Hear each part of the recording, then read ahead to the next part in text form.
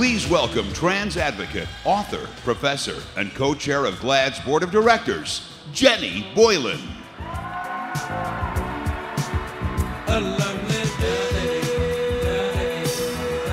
Hi, everybody. Hi. Good evening. Hey, so here's a little story for Mother's Day. So, there I was, in the house in which I'd grown up, coming out as transgender to my 85-year-old mother, an evangelical Christian, a Republican, a nice suburban lady who did needlepoint and drove a Lexus. She didn't know the difference between a transgender woman and the Trans-Siberian Railroad. I kind of had a feeling that my coming out as trans wasn't exactly going to be the high point of her week. Quite frankly, I had a strong suspicion that she wasn't going to want to know me anymore.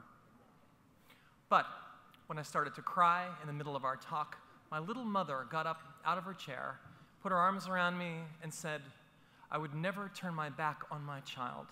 I will always love you."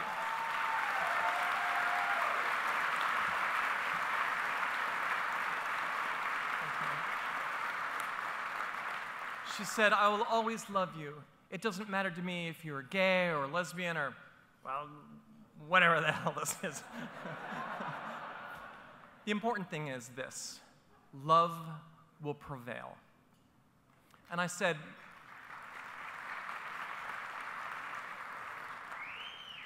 "But Mom, won't it be embarrassing for you when everyone finds out I'm your daughter?" And she said, "Well, quite frankly, yes. But I will adjust." Later that night, as I headed for bed, she kissed me and she said, "You know, you need to tell the story, because I've always believed it's impossible to hate anyone whose story you know." Cool, right?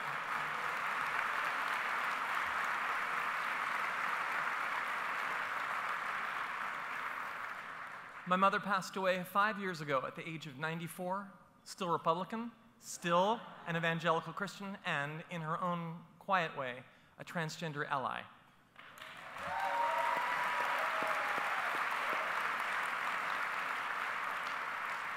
I have been blessed to have many great allies in my life, but no one as important as the woman I'd like you to meet right now, my wife, Deirdre Finney Boylan. Can you stand up, Dee Dee?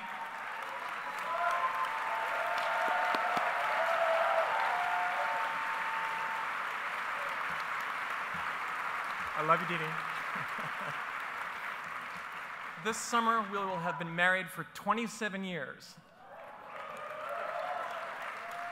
12 as husband and wife, 15 as wife and wife.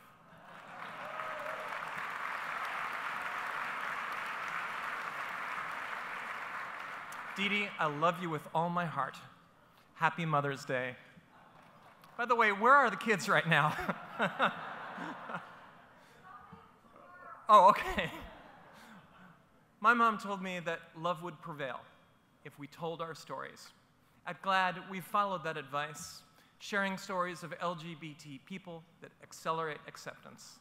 Last month, for example, we worked with Diane Sawyer and ABC as they put together that incredibly cool interview with Bruce Jenner, watched by over 20 million people.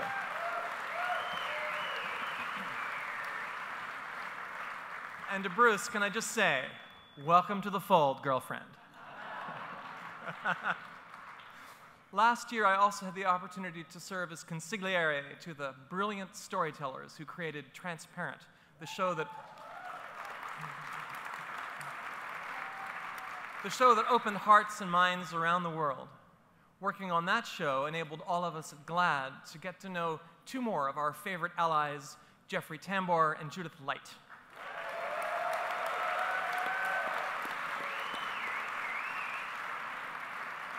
Through their artistry and imagination, they've shown the truth of the thing that my mother said to me, that it is impossible to hate anyone whose story you know. So will you please welcome the stars of Transparent, my friends, Jeffrey Tambor and Judith Light.